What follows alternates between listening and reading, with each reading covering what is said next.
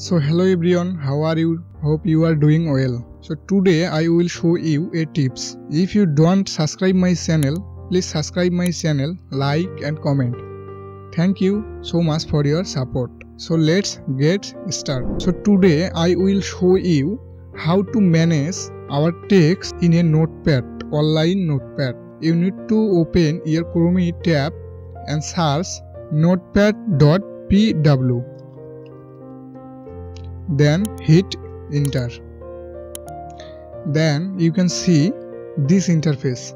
We need some text, so we can go Google and search leave some text. Then open this link and copy some text. Then paste it on here.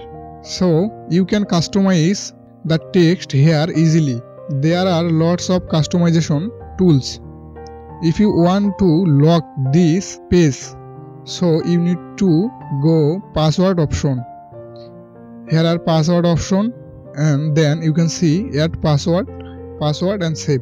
If you want to add password, then type here your password and then save. So I don't do it now. Then you can see change URL option. You can see here is the default URL. If you change the URL something like you want, like, and then change, so you can see it, the URL changed. And then here you can get some more option, spell check. If there are any word and sentence is wrong, when you click spell check, then it is automatically find the word. So you can see hammer and the light. So here is the wrong word. So when you right click on it, then you can see the right word. And then you can get some more option.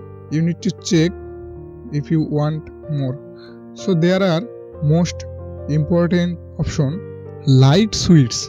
So when you click light switch, then it will be black background. And then when you click again, and then it will be back. So today's videos is it, how is it, comment it, like it and subscribe it. Thank you so much for your support.